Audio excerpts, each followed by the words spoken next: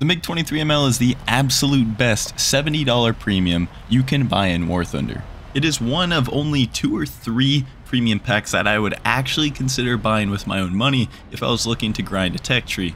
And better yet, if I was lucky enough to actually be in the market for a premium during the sales, this would be an auto pickup for me. At half off, the MiG-23ML is a great deal, and it is pretty much the only premium that I actually have that opinion on. Most of them for 70 bucks, I really don't think it's worth it. You really don't get what you pay for. But basically for 35 bucks, you have access to grinding the entire Russian tree, and unlike most of the other premium packs, the vehicle you're going to be doing that with is actually good for its battle rating especially. But performance-wise, some of the key features of the 23ML is that it has fantastic thrust to weight. It is very fast plane. Once you get supersonic especially, it climbs up the Mach numbers very rapidly, and the acceleration is also pretty damn good. The only gripe I really have with it is just how weird it feels when the wings are fully swept back. The rolling is kind of weird. It definitely feels like it rolls mostly with its rudder, which is just kind of awkward, especially so for aiming the gun. And it has a little bit of drift, if that makes sense. If you make a maneuver, it tends to just kind of keep going the same velocity as you were before, but your nose is going to be pointed to where you want to be going. I don't know. It's kind of hard to explain. It just feels awkward, basically, is what I'm trying to say, with the wings fully swept back.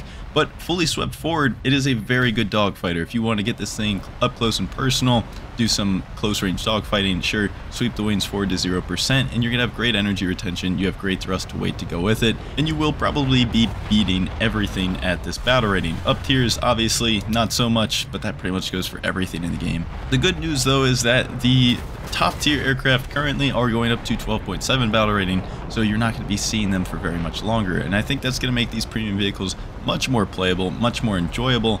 You know, you won't be seeing planes like the Gripen or the Su-27 or F-16Cs, and hopefully, if Gaijin has any sense about them, F-15s, although that's not yet how it is. The F-15 remains at 12.3 for some reason.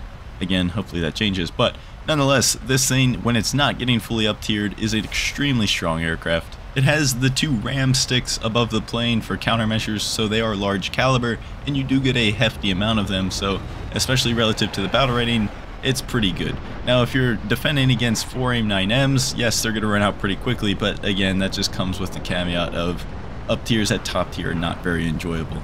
The loadout is R60Ms, R24Rs, or R24Ts. You can make interesting combinations of both, but you can only carry 2 R24s at any given time. It's not the best loadout, but it is still very serviceable. The R24s especially are good. At 11.3, it's definitely up there for loadouts. It doesn't get too much better than that. The only other big complaint that I really have about the 23ML is the RWR is absolutely awful. For most of the missiles that are going to be fired at you, for radar guidance anyways, you're not going to be getting an audible launch warning, or even a visual launch warning for that matter. It'll just be giving you a lock warning the entire time, and you're going to have to keep your eye out to see whether or not a radar is launched at you. Another bad thing about the RWR is that it's only 4 directions, so you're not going to know what's straight ahead of you at your 12 o'clock, directly behind you at your 6 o'clock, or know what is directly to your left and right at your 3 and 9 o'clocks. This does mean that unless you visually see the radar missile closing in on you, it's going to be pretty hard to tell if you are at that perfect 90 degrees to notch the incoming missile, because it's only going to show up the entire quarter of your RWR, and you'll never really know when you're actually perpendicular. So the RWR is by no means useless, it's just not the greatest. However, the really cool thing about the MiG-23ML, and it's something that I do want to point out and spend a good amount of time talking about, is that your radar and radar missile set also makes most of your targets at this battle rating, while their RWRs are not going to be too helpful to them. For those who don't know, every single radar in the game and RWR is modeled to emit and detect certain bands of radar. And the MiG-23ML has a radar that just happens to emit J-band, and the problem with that for other planes is that their RWRs very often at this battle rating just simply cannot detect J-band, and so what this means is exactly what it sounds like. Most of your targets are not going to have any idea that you're locking on them, let alone shoot at them. In fact, here's a whole list of planes on screen that do not get any kind of RWR warning, audio or visual, that your radar has locked onto them. And as you can see, that is a very sizable amount of the 10.3 to 11.3 battle rating bracket. There are some even higher battle rating vehicles up to 12.3 in there that also cannot detect your radar or radar launch in any way. And even if their radar can detect that you are locking onto them, there is another sizable chunk of aircraft that can detect you, but they will not actually receive a launch warning for your R-24R. And so here's a list of those on screen that will not get RWR when you actually fire the R-24R. Now there is a special group of aircraft that can detect the launch, but they only give a light, as in like a visual warning on the RWR that there is a missile in the air being guided at you. And that's kind of cool, I guess. Not really. It's better than nothing, but you're probably not going to be paying attention to it, and most people out there probably don't even know what it means. If an aircraft was not on one of these three lists, then that means that it is an aircraft at 10.3 to 12.3 battle rating that will actually be able to detect and warn the player that you are locking onto them, and furthermore, even when you launch a missile. So that's going to be most of your 12.3, 12.0 aircraft. I want to take a minute to highlight my playstyle for the 23ML for maybe people out there that have just bought it. They don't really know what to do with it after the recent sale. Really, the main thing is that you just want to fly low. As I said before, you do not get audio launch warnings or visual launch warnings for that matter when AIM-7M and F Sparrows are fired at you, and that's going to be most of the radar missiles that are firing at you in the form of F4Ss and maybe F14s, stuff like that. So if you're not going to be warned, you're probably not going to be dodging them, but if you fly really low to the ground like you see me doing on screen all game, they're just not going to hit you anyways, because that's the way SAR missiles work in War Thunder. Aside from that, make sure that you are not leaving your team. It is very easy to start off with your team. In the beginning of the match, you know, everybody goes left, and then you kind of merge for the furball, and then you just become so fixated on all these potential targets that you kind of lose track of where your team is, because you're so focused on looking for targets and where the enemy team is. It is very quick and very easy to be caught out in the open all by yourself. Next thing you know, the entire enemy team is latching onto you and firing missiles at you, and there's just very little you're going to be doing about that. Even if you're paying attention, eventually somebody is going to find an angle that you're not looking at, or there's just an angle that you simply can't dodge, you run out of energy, whatever it may be. So if it feels like you're starting to get a lot of pressure, if it feels like you have 2-3 guys looking at you at one time, you should probably find some teammates. And you saw me do that in this very match. I was getting a little bit ahead of my team in the furball, and so I turned around and rejoined them and then re-engaged the enemies. Just some quick top tier advice again for 23ML players that just got this thing, or new premium players in general.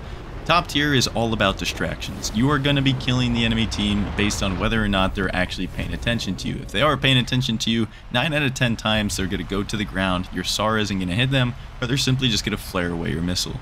Of course, going for guns is still an option, but really you don't want to be doing that very often at top tier, because that means you're going to be very focused on one target. You're probably not going to be checking your surroundings as much, and it's also going to take you a lot of time. The furballs develop very quickly, your teammates die very quickly, or they kill the enemy team very quickly, and you want to be involved in as much of that fighting as possible. And if you're fixated on one guy trying to get a gun kill and not trying to put pressure on multiple different angles at once on the enemy team, you're not doing as much as you possibly can to help your team win.